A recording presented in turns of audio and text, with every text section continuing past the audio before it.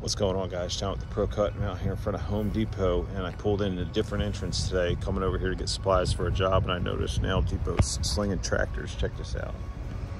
Summit tractors. It's got a 24.7 horse Mitsubishi.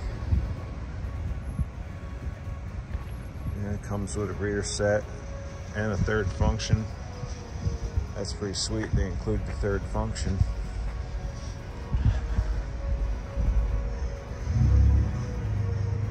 Nice looking rear set. Pretty heavy duty looking tractor. Joystick. I don't know what the pricing is. Rear view mirrors, standard. There you go, there's the price. So 19.5 grand. Not bad looking. Not sure what the current price of the RK25 is.